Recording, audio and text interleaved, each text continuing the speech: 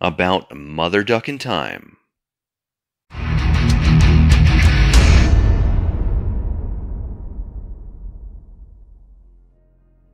Oh, thank goodness. At long last, we have finally gotten the return of the Ultimate Iron Banner armor set. And we haven't seen this armor set since D1 Taken King.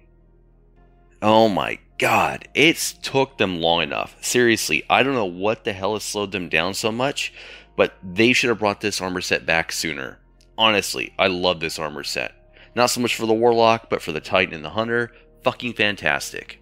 Yes, it is fucking fantastic.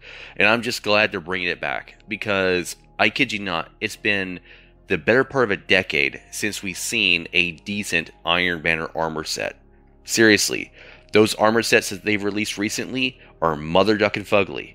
So since we only get one a year, they better make it good.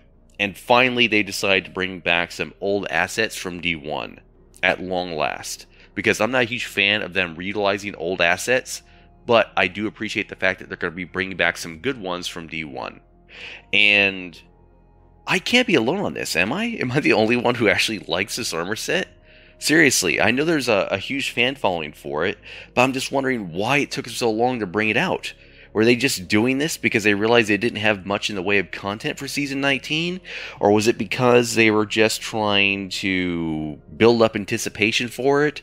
Or some other reason? I have no idea. But seriously, it took them so long to bring this damn armor back. I like it that much. And some of the weapons they're going to be coming back along with them are pretty good, especially the dagger. I really did like that hand cannon. For a 110, it felt pretty goddamn good once you had the right perk combination on it. Not to mention a slug shotgun and auto rifle, among others. But still, there's some decent variety there. So rest assured, I'll be playing on January 3rd. Hopefully you guys will be doing the same. That being said, what's your thoughts? What's your opinions? Am I alone on this? Am I the only one who really enjoyed the Iron Banner armor set from D1? Let me know below.